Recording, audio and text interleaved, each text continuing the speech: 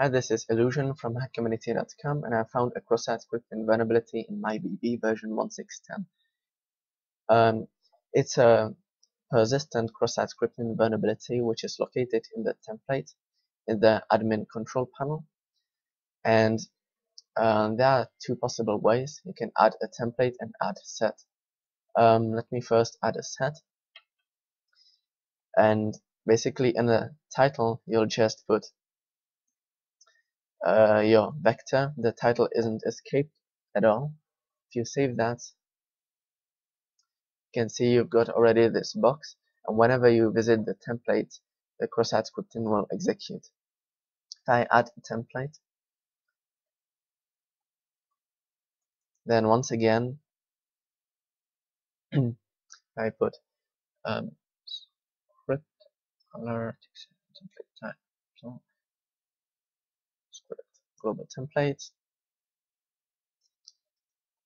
cross-site scripting proof of concept, and save that.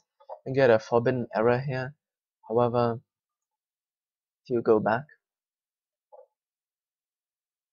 and templates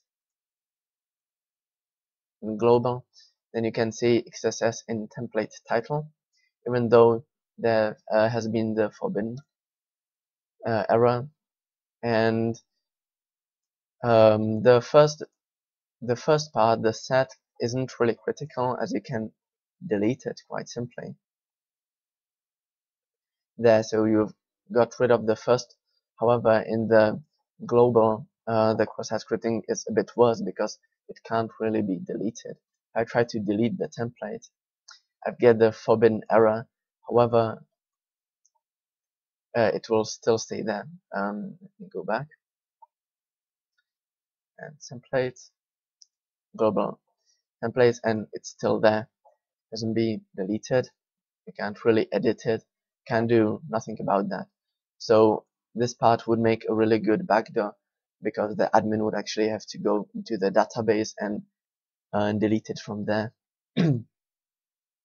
So thank you for watching.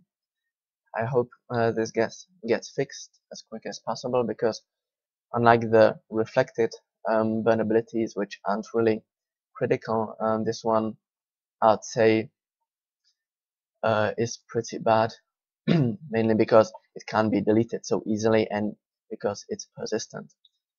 So have a nice day.